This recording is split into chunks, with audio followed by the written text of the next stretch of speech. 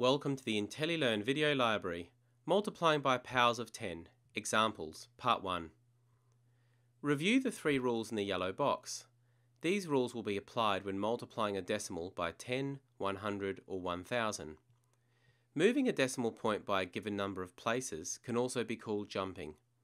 Example 1, 5 multiplied by 1000.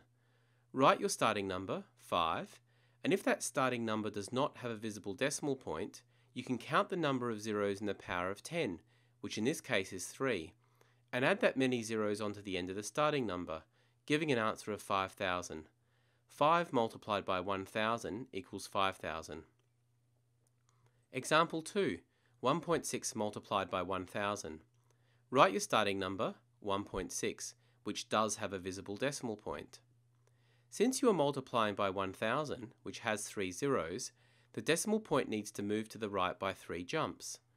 The first jump moves it from between the 1 and the 6 to immediately after the 6. At this point there are no additional digits to jump over, and you are allowed to add a 0 and jump over this 0 with a second of the 3 jumps. Again there are no digits to jump over, so add a 0 and jump over this 0 with a third and final jump, giving an answer of 1600.